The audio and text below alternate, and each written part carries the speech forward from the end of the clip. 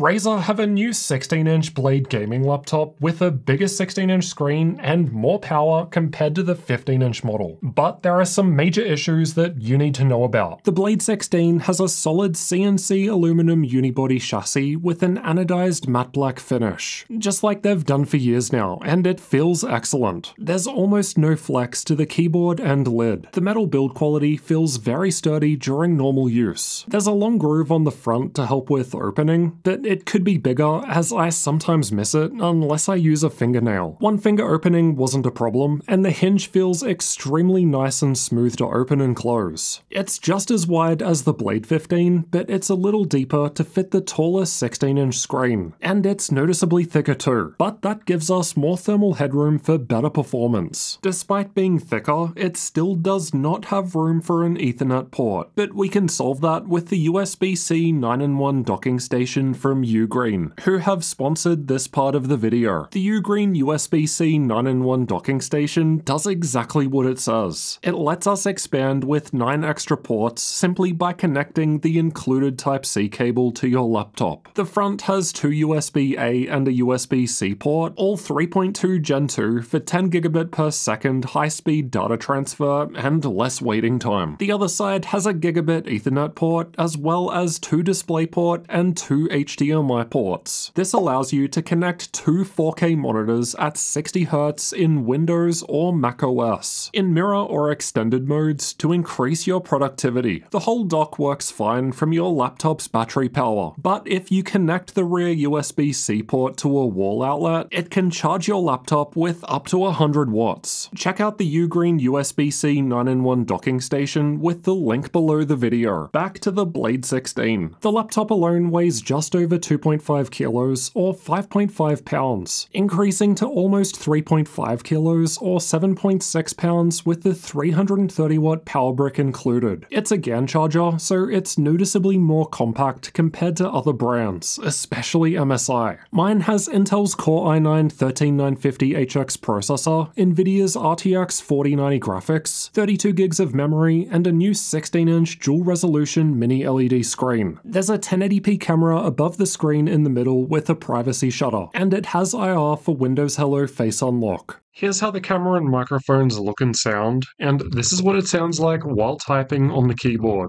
The keyboard has customizable per-key RGB backlighting, and all keys and secondary functions get lit up. Keyboard brightness gets fairly bright and can be adjusted between 15 different levels with the F10 and F11 shortcut keys. There's plenty more customization available through the Razer Synapse software, and you can also change the effect of the green Razer logo on the lid between static, breathing, or off. The power button is right next to delete and backspace. A quick accidental press doesn't do anything, but it will go to sleep if you hold it for just a little longer. Typing on the keyboard was fine and worked well, but I personally prefer something with more of a tactile feel.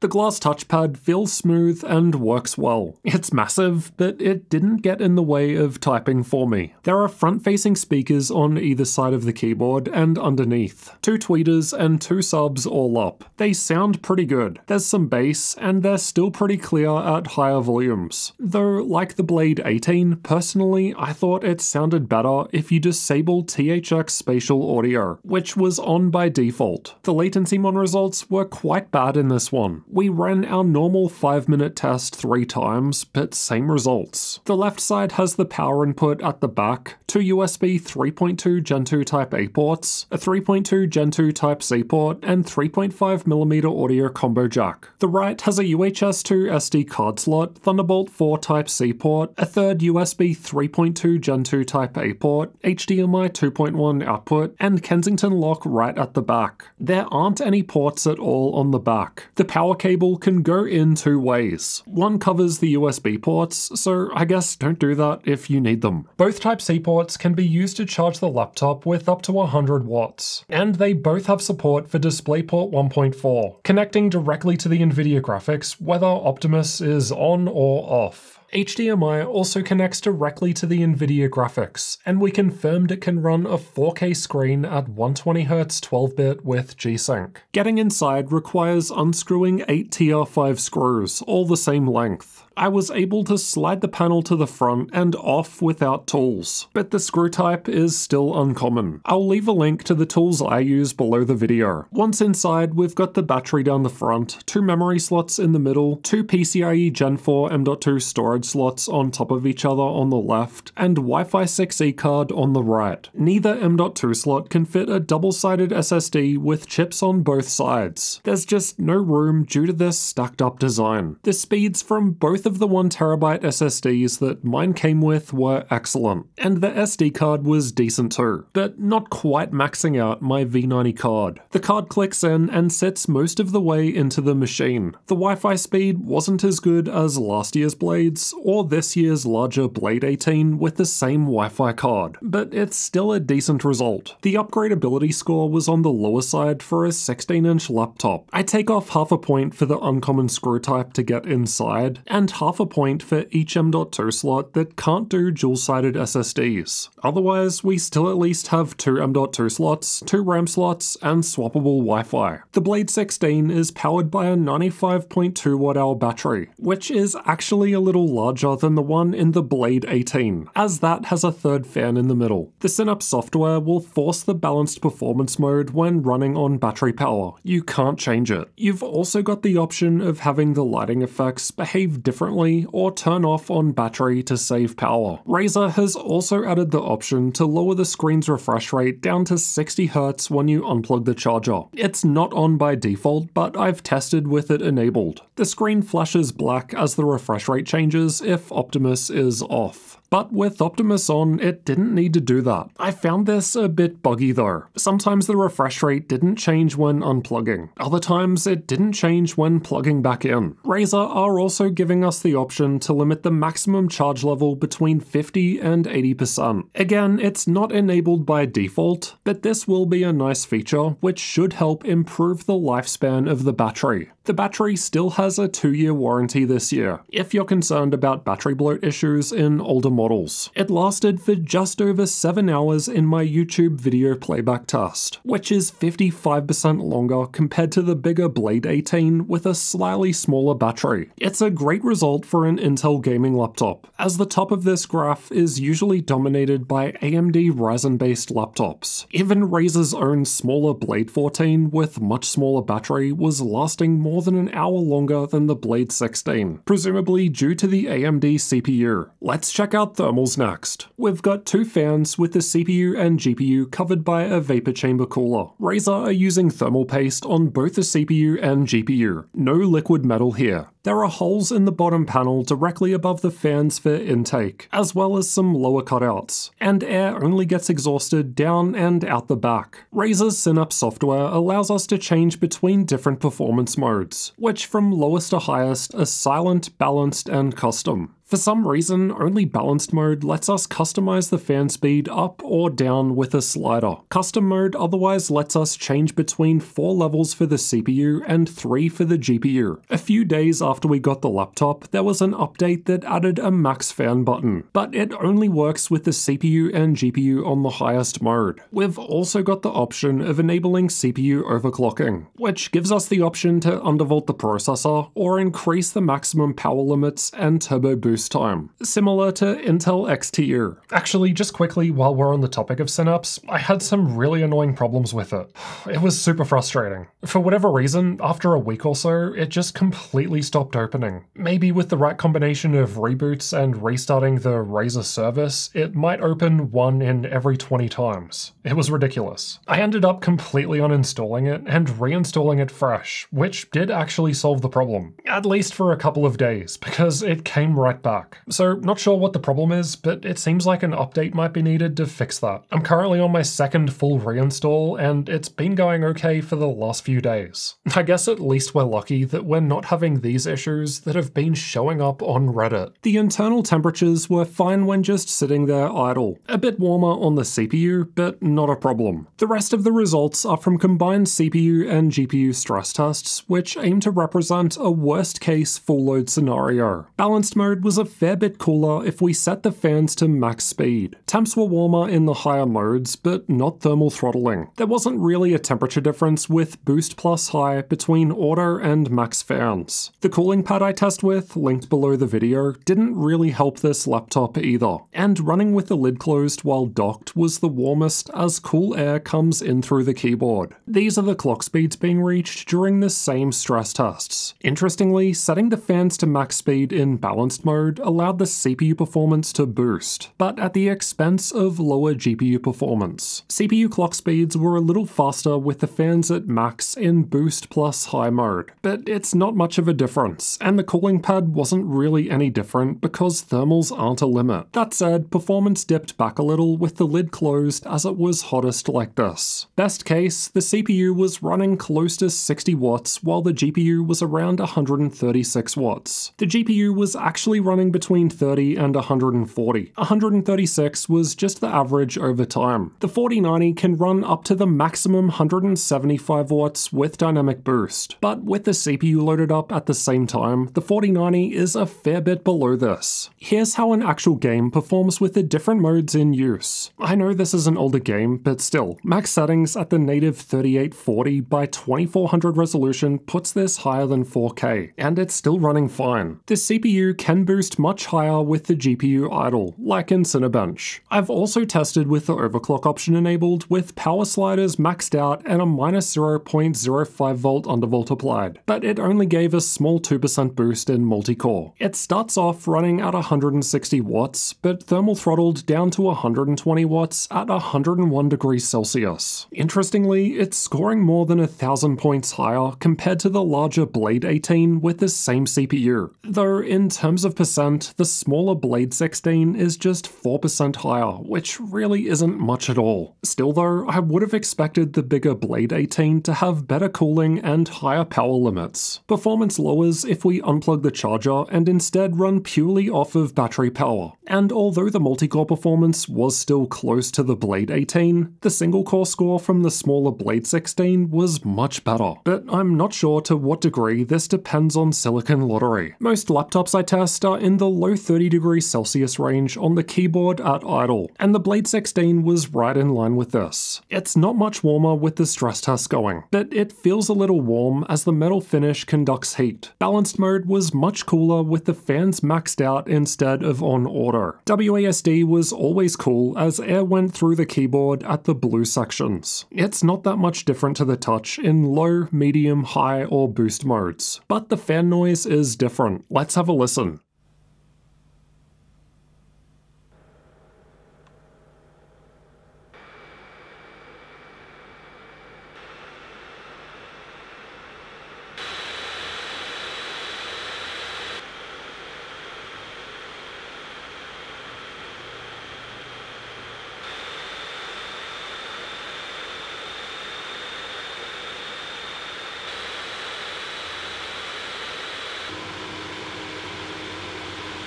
The fans could be completely silent at idle, but they would turn on from time to time, though were still quiet. They get louder in the higher performance modes, but there wasn't that much difference between the higher setting levels. Just before we get into the game testing, we need to check out this new 16-inch screen. It's 16 by 10, so more pixels vertically compared to the Blade 15 or 17, which also means less bottom chin and more viewable screen space. There's a QHD Plus 2560 by 1600 240Hz option, or the dual UHD Plus FHD Plus mini LED screen with 1000 dimming zones, which mine has. This lets you run the screen at either 3840 by 2400 with a 120Hz refresh rate, or 1920 by 1200 with a 240Hz refresh rate. However, you need to reboot to swap between them. It's kind of cool because normally with a 4K 120Hz screen, you'd be stuck with it. Normally, if you just set a 4K screen in Windows to a 1080p resolution, it'll still have the same maximum refresh rate, so 120Hz in this case. But now this way you can do 1080p 240Hz and get the benefit of that higher refresh rate. Now, maybe I'm a bit lazy, but rebooting to swap doesn't seem worth it to me. I'd probably just keep it at 4K 120Hz and run games at 1080p 120Hz if I wanted the extra FPS boost, because this thing can certainly run modern games at 4K no problem. But that's just me, and I don't play esports games. And hey, maybe one one day like Advanced Optimus, it won't need the reboot. Average grey-to-grey response time was measured at 5.6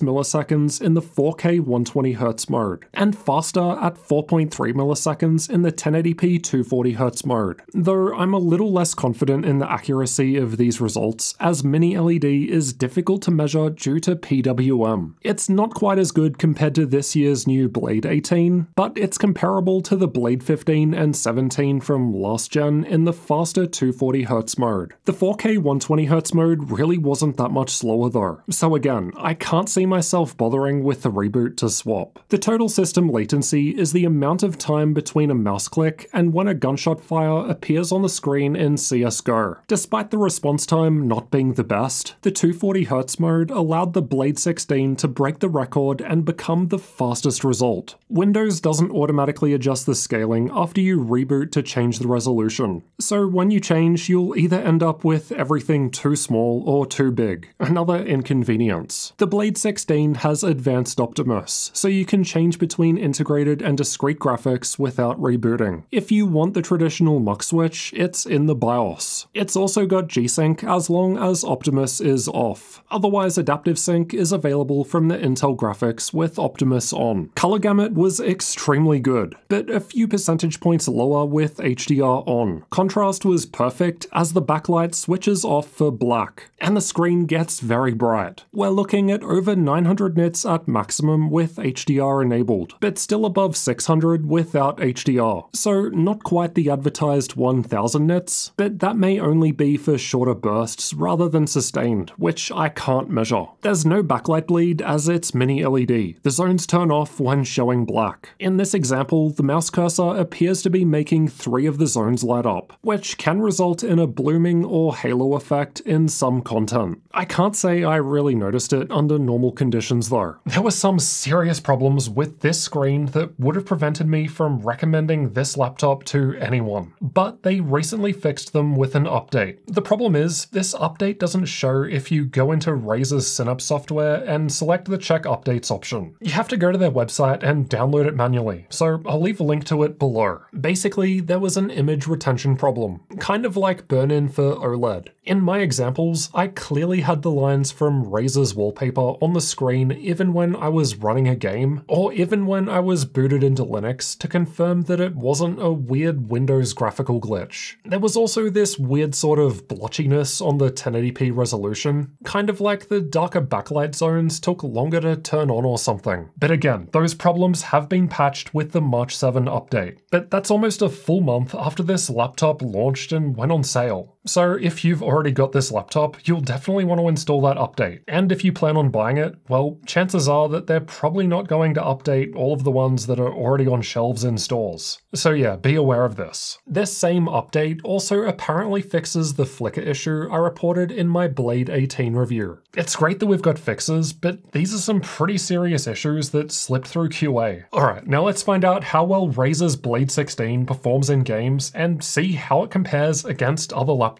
Cyberpunk 2077 was tested the same on all laptops, and I've got the Blade 16 shown by the red highlight. Despite having RTX 4090 graphics, the 4080 in the larger Blade 18 was about 10 FPS faster at 1080p, possibly due to the GPU power of the Blade 16 dipping to 130 watts at times with the CPU under load. Interestingly, both the Blade 16 and 18 had more dips in performance compared to the other machines near them, as shown by the 1% lows. The 1% lows from the Blade 16 and 18 were still close together at the higher 1440p resolution. However, it seems that the higher tier RTX 4090 GPU is able to start stretching its legs here, as the Blade 16 was 6% faster than the bigger Blade 18. Not really much of a difference in this game going from 4080 to 4090, but both of those could also reach much higher frame rates if you also made use of frame generation. Red Dead Redemption 2 was was tested with the game's benchmark, and the Blade 16 was even worse at 1080p in this one. I mean, it's not bad, but we've got a last-gen laptop beating it. That said, it's still 18% faster than last year's Blade 15, which is only a bit smaller, and it's about 9% faster than last year's larger Blade 17 with maxed out GPU. Again, it's a little different at 1440p, implying that once we start getting more GPU bound and shift work away from the processor, the 4090 starts doing better, though it's still slightly behind the lower tier 4080 in the larger Blade 18. Control is quite GPU heavy, even at the lower 1080p resolution. At least it's ahead of the Blade 18 with 4080 this time, and not far off the only other 4090 laptop I've got data for so far, Asus's Scar 18. But check out the 1% low difference. The Blade 16 was much lower than the others, though we didn't have any obvious stuttering when playing. It's actually the best result in terms of average FPS at the higher 1440p resolution. But again, the 1% low isn't as good as the Scar 18 just below it. At least the 1% low isn't much different to last-gen laptops here. It was further behind at 1080p. Here are the 3D Mark results for those that find them useful. Now for some content creator tests. Adobe Premiere was tested with the Puget Systems benchmark tool, and the score is good, but not quite as good as the larger Blade 18, and within margin of error range to the best result from last gen. Adobe Photoshop generally likes single-threaded performance, and although the Blade 16 did well here in Cinebench thanks to its 13th gen i9 processor, it's beaten by a few 12th gen models from last year here. GPU power usually matters more in DaVinci Resolve, and the 4090 in the Blade 16 was only beaten by the 4090 in the Scar 18. But again, like some of the games, the 4080 in the bigger Blade 18 was close. Blender is entirely dependent on the GPU, so the 4090 in the Blade 16 is able to score 28% higher than the 4080 in the Blade 18. We've also tested SpecViewPerf, which tests out various professional 3D workloads. The BIOS looks ancient, but it's still functional, though there aren't a whole lot of unique customizations to make through here anyway. Just the usual basic stuff that you'd expect to see, or settings like battery health or resolution change, which you can change through software in Windows. Linux support was tested with an Ubuntu 22.10 live CD. By default, the keyboard, touchpad, camera, and Wi-Fi worked, but the speakers did not. The keyboard shortcuts to adjust screen and keyboard brightness worked too, but the RGB effect was the default spectrum cycling and could not be changed. Let's discuss pricing and availability next. This will change over time, so refer to the link below the video for updates and sales. And speaking of sales, check out my website gaminglaptop.deals to get the best deal on your next gaming laptop. We update it daily to include the latest deals, and we'll be sure to add the Blade 16 if it ever goes on sale. At the time of recording 1 month after launch, Razer's Blade 16 starts from $2,600 US for the RTX 4060 configuration, while the maxed out 4090 that I've got is $4,300, with a number of other options in between. So not cheap, which should come as no surprise from Razer, but is it worth paying?